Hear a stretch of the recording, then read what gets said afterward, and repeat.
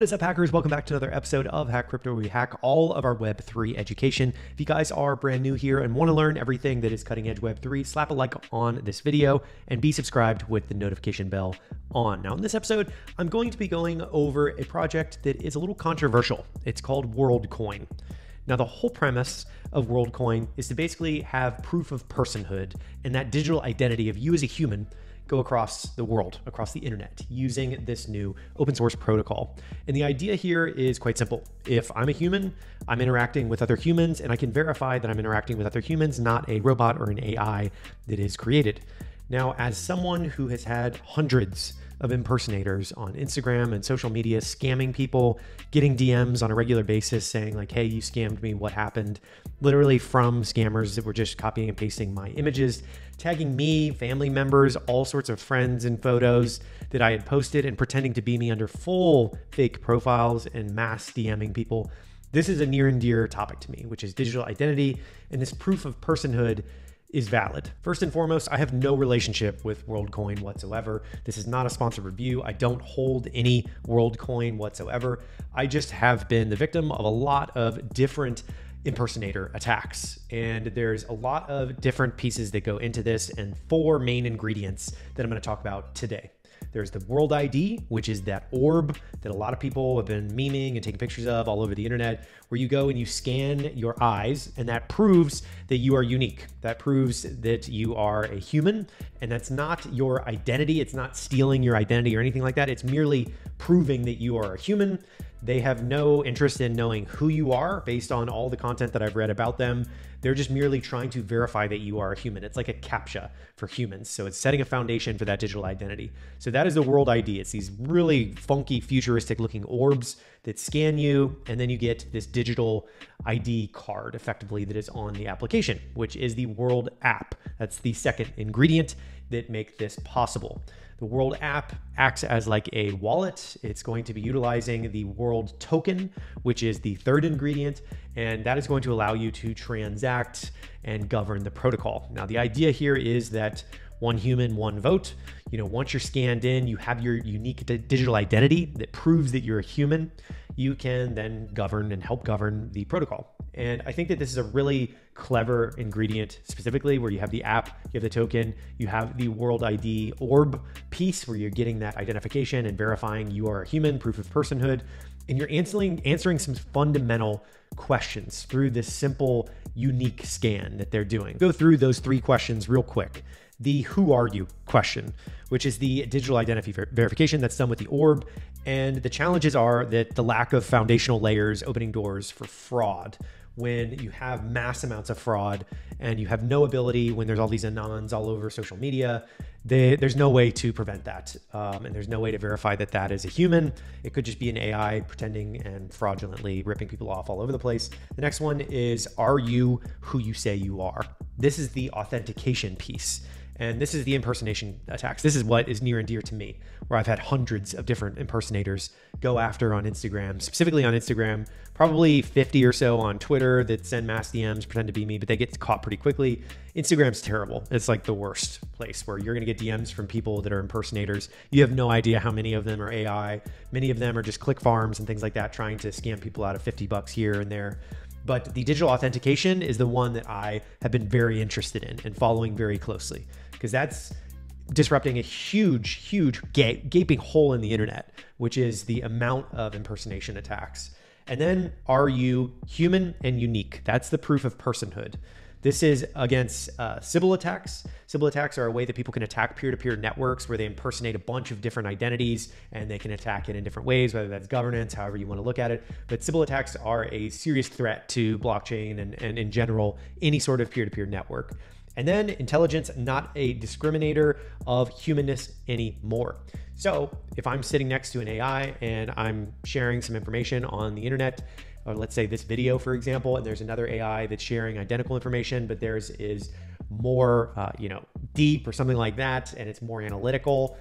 The ultimate proof of personhood is the way that you watch each other as humans on the internet. Magnus Carlsen actually said this really well on a Lex Fridman podcast not too long ago, where he's the best chess player in the world. I've been following him for many years, love chess and everything about the game. And ultimately what he said was AI's been around for a decade when it comes to chess, but nobody wants to sit and watch two AIs play each other. You want to watch two humans play each other because we like seeing some discomfort. We like seeing challenges between other humans, and that's just a human experience. So these three big pillars, the digital identity verification, who you are is what that solves.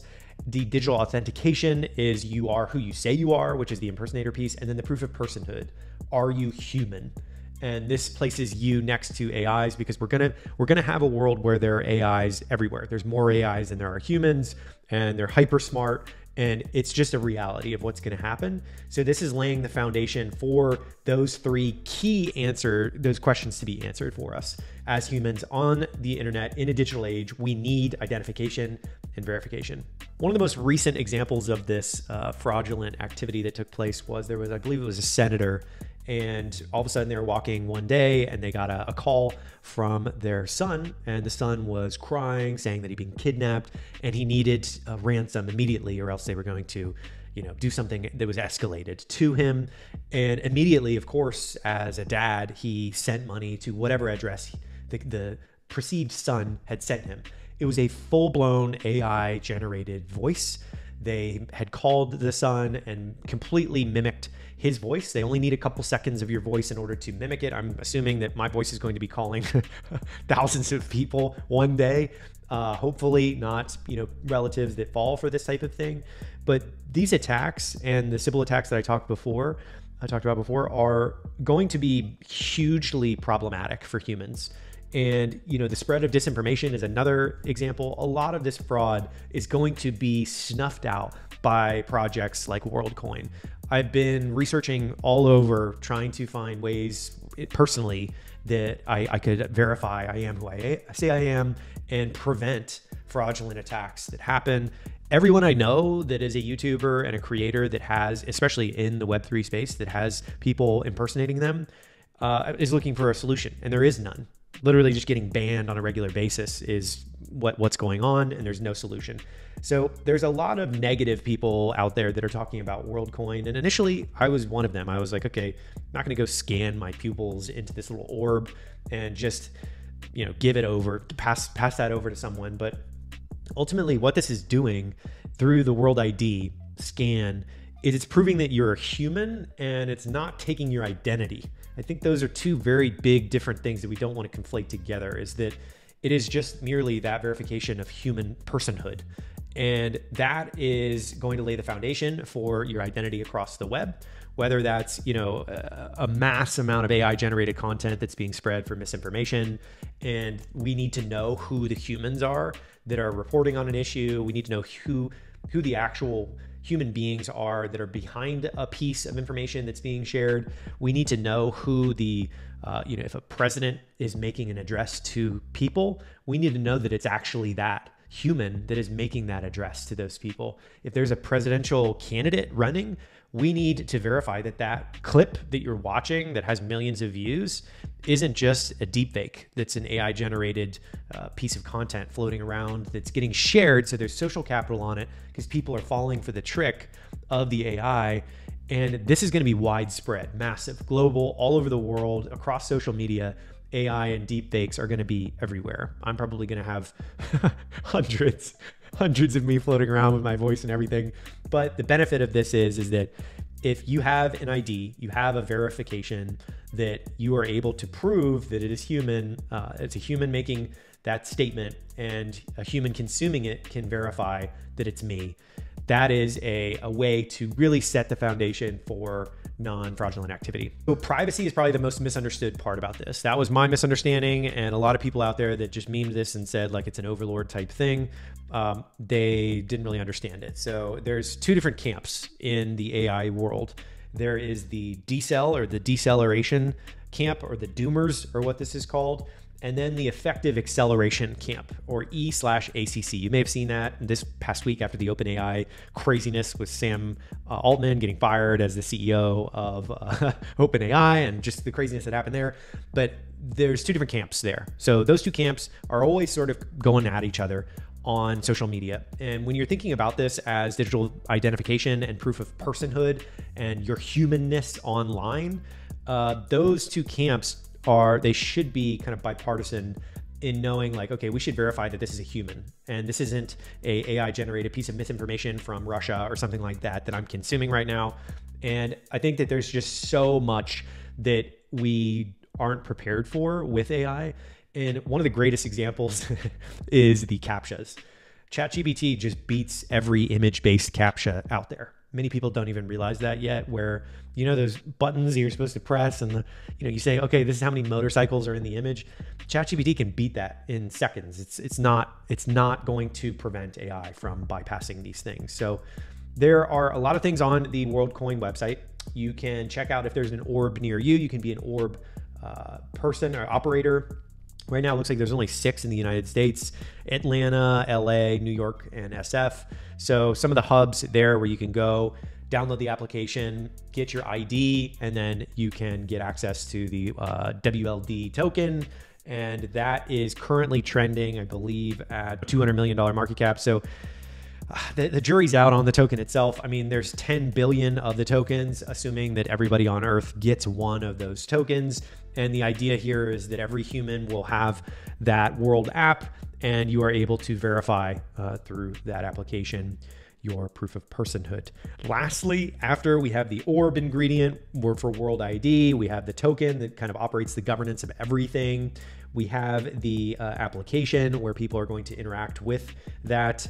And ultimately, this is going to be on chain. And I think that it's a powerful piece here during the rise of AI. Humanness during the rise of AI is just fundamental for us to really verify who's who. Lastly, I want to talk about the traction here. 4 million people have downloaded this. As of November 1st, 2023, 4 million human beings have downloaded the mobile application. And I believe 2 million have gone through the actual scan itself, over 2 million. And on their website that I'll link below, you guys can see the ticker. You can literally see unique humans joining every couple seconds. There's a new human jumping on. And I'm excited about this. A lot of people aren't. A lot of people think that this is like the demise of humanity, but it falls into the doomer camp, basically. The people that are willing to sit there and say oh, my privacy, I'm not going to do any research on the actual privacy piece here, where they're just verifying I'm human, but they don't have problems with CAPTCHA or anything like that. But this is effectively the CAPTCHA of the real world and to combat AI. So think about those two camps, which one you fit into, the effective acceleration or the deceleration doomers. And it's a lot of complexity going on here, but ultimately this is going to be the ultimate way of verifying you're human. It is accessible via smartphone, so everybody in the world almost has a smartphone. And the orb is an iris biometric verification with extreme accuracy. So I don't know if there's any AI robots walking around that have an iris yet. I don't think so. Probably got 100 years, 50 years before that happens. So ultimately, I'm really excited about this. I'm excited to get near an orb one day where I can verify. Maybe I'll do it next time I'm in LA or SF. And just to show you guys what it's like. If you think that this is a crazy project, slap a like on this video, comment something about it, what you think about this video. And I'm really eager to see how this decentralization of the identity works. And other projects like Civic in the past have tried something like this, but nowhere near this level of complexity. Sam Altman's involved in this. I think he's an investor or an advisor. And it's important for us to keep our humanness online. And I'm a fan. If you're not, that's cool too. You can jump into the deceleration doomer camp, but the acceleration piece is going to cause discomfort. And that's just a reality. In the midst of something transformational like this with AI, it's going to be uncomfortable for many, many people. And if you want to keep your humanness in a digital way, this seems to be the best and most effective way to do that in combating all the fraud that's just insane right now. And it's only going to get worse as scammers start figuring out that they can do these kind of crazy attacks at scale for less and less money. over the next 10 years. So that's it for this video.